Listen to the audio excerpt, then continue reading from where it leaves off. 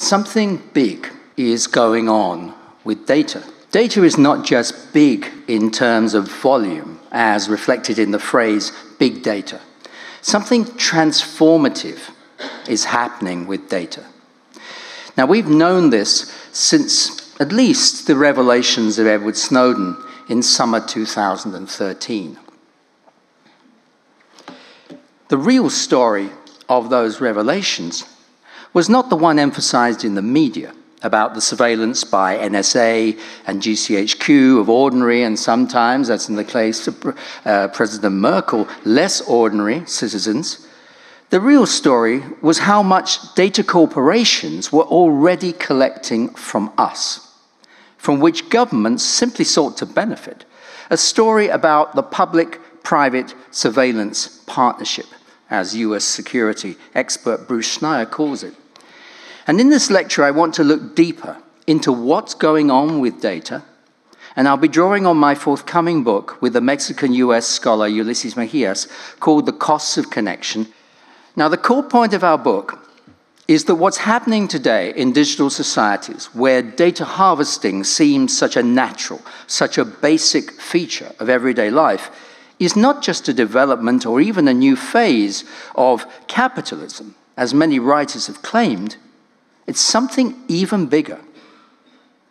It's a genuinely new phase of colonialism that will, in time, provide the fuel for a later stage of capitalism whose full shape we cannot predict yet. And this is what we start to see if we shift the timescale from the past 30 to 40 years, in which for sure capitalism has become embedded into ever more sectors of daily life, to the past 500 years, over which the relations of capitalism to colonialism have played out.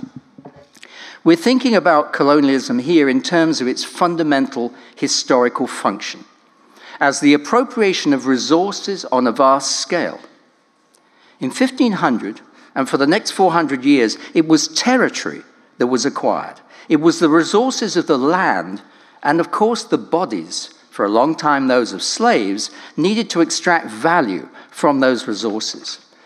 Today, the resources being appropriated are us. Human life in all its depth, extracted as value through the medium of data. But Ulises and I, when we talk about data colonialism, we do not mean it as a metaphor. We are claiming instead that what is going on with data today represents potentially as far-reaching an appropriation of resources as the conquest of gold and territory in historic colonialism. A land grab in digital territory that is likely to have as far-reaching implications as historical colonialism did. A colonial reality, not a metaphor, which we are living and to which we need to wake up. Think of the terms of service to which we sign up every time we install an app, every time we join a platform. That's my phone, by the way.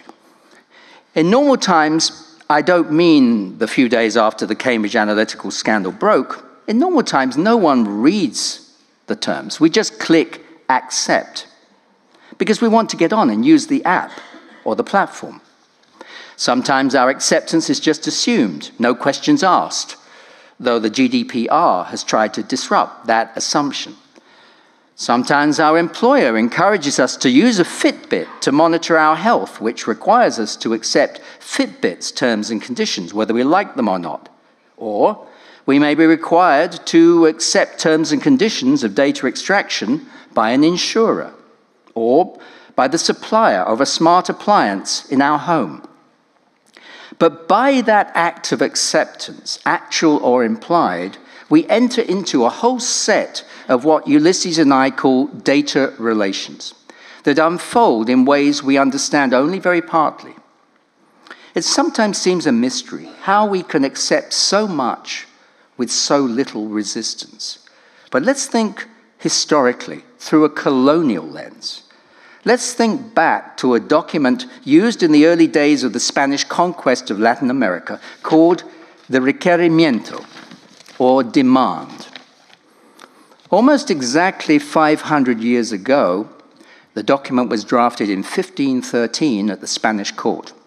Conquistadors would ride up to a mile or two outside a village whose gold they wanted and read out this document in the middle of the night in Spanish, a language they knew the locals did not understand.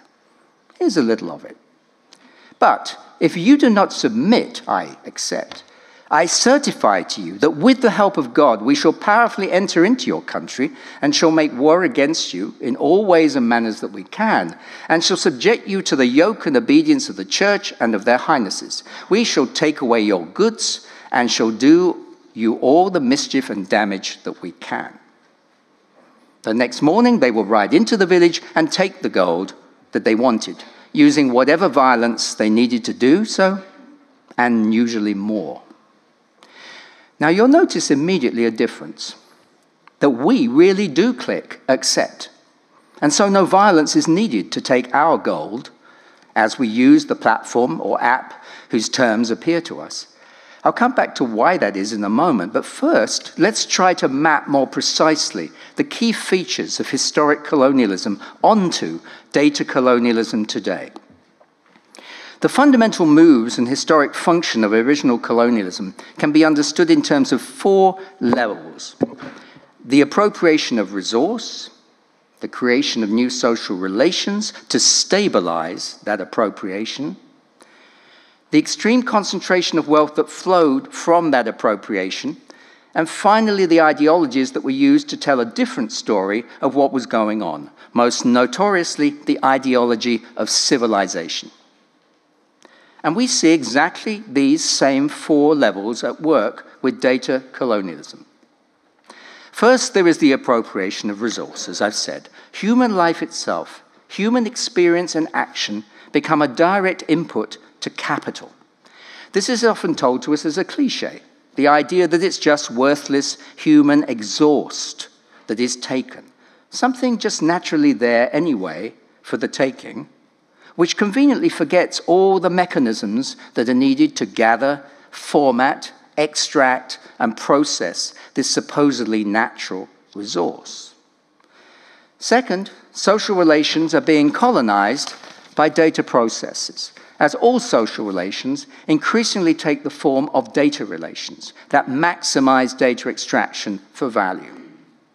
Third, the economic value that's extracted is hugely concentrated in the vast wealth of new colonial corporations, what Ulysses and I call the social quantification sector: Facebook, Google, Amazon, and so on. And finally, there are new colonial ideologies that seek to disguise what is going on. Not the idea of civilization exactly yet, but the idea that we must always stay connected, that everything must be put into data form so that, for example, we can get more personalized messages and products. And the idea that all of this, including the tracking, is somehow inevitable. So we can see all 4 dimensions of historic colonialism at work in our life with data today. But there's one crucial difference. Unlike in 1500, when colonialism emerged without the background of 2 or 3 centuries of capitalism, today's new colonialism builds on top of the already existing social order of capitalism, which is why it does not generally need violence to be effective. Let's not suppose, however, that this massive transformation of social knowledge will play out equally for everyone. As important research by Virginia Eubanks and others has shown, it is populations who are already vulnerable and poor that are most likely to be harmed by hidden, data-driven judgments made against them by government departments, service suppliers, credit raters, insurers, and so on. By the same token, these same people are the least likely to be able to resist. It costs money to mount a legal claim. And when they look for work, the low-paid work that they can get is likely to come with the compulsion to accept still more surveillance than is normal in higher status work. A social world then is emerging where vulnerability to, forced acceptance of continuous surveillance is likely to become a leading dimension of inequality. Is there a risk that in this critique we're idealizing the past quietly, when of course populations were victimized, stereotyped, excluded silently from resources? I don't think so, provided we are precise about what is in danger of dropping out of our picture of the social world as this new form of social knowledge installs itself. And there are at least 3 answers to that question. First, and most directly, we are in danger of losing hold of those older models of social knowledge and the categories that they generated. For example, the idea of poverty as a socially caused phenomenon that can only be understood by attention to all the socioeconomic factors that are statistically correlated with it. As Marion Fourcade, an earlier speaker in this lecture series, wrote, older rationales for giving the poor more favorable terms because they were poor, that is, socially disadvantaged in ways we understood, have now in America largely been replaced with the idea that the terms of credit ought to depend solely on one's prior credit-related behavior.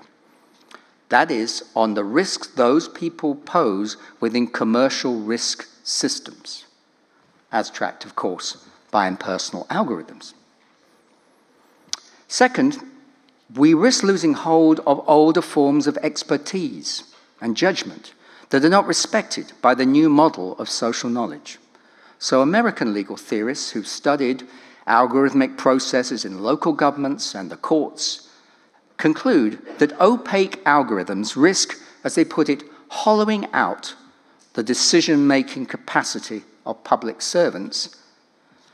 Why? By creating a distance between their decisions and the evidence gathering on which those decisions still have to rely. Third, perhaps most dangerous of all, we risk all of us losing the habit of expecting that our knowledge of the world around us should be grounded in what people say, in how people, not machines, actually interpret the world. That is, it should be grounded in our voices.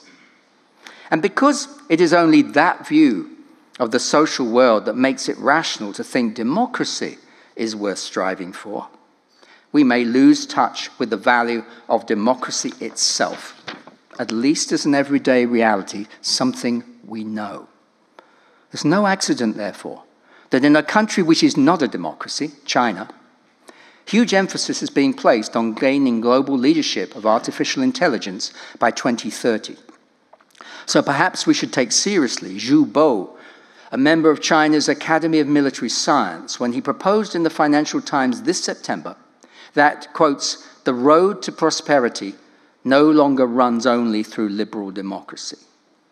It may also be no accident that there are links, reported by some journalists, between leading US figures associated with the exploitation of artificial intelligence, such as Peter Thiel, the founder of Palantir, and extreme right-wing thinkers who've abandoned all loyalty to democracy.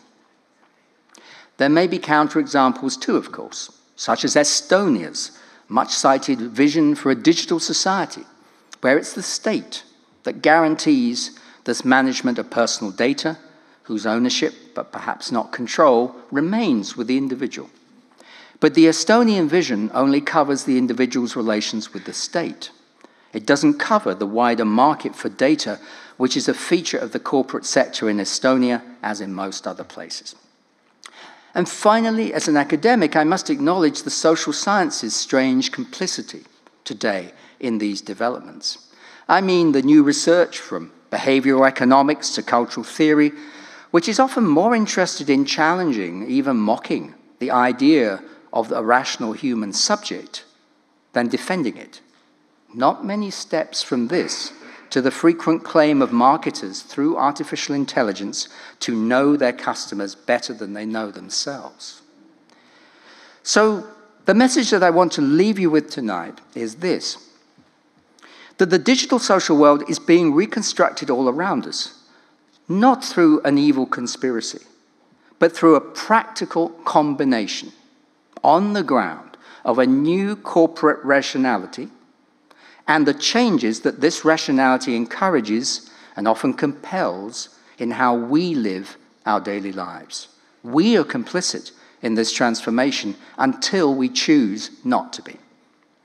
Is this the future for digital society that we had imagined and that we actually want? If not, then we must start to imagine a different future. And this is not easy. I agree with historian Yuval Harari, who wrote recently that opposing the ideology of dataism is, quotes, not only the greatest scientific challenge of the 21st century, but also the most urgent political and economic project.